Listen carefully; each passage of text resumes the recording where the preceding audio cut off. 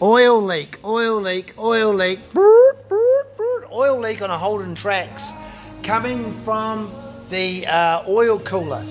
So the catalytic converter will need to be unbolted and removed, and our A1 mechanic Tony managed to fit in a new housing. Contemplated just doing the O-rings and went, no, we're going to do the whole housing and the cooler.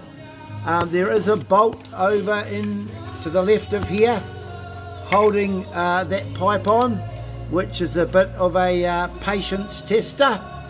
And then of course there's a steel pipe on up here.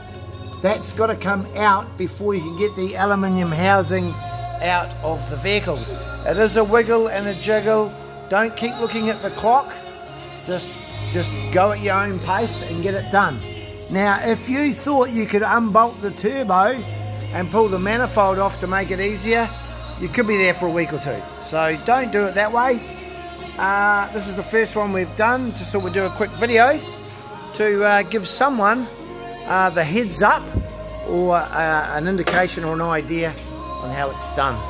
Anyway, wherever you are around the world, take a couple of deep breaths. If you're going through some hard times, yeah, maybe your mum's nearly dead, she's dying. Maybe your dad is not well. Go visit them. Go visit them. See you later.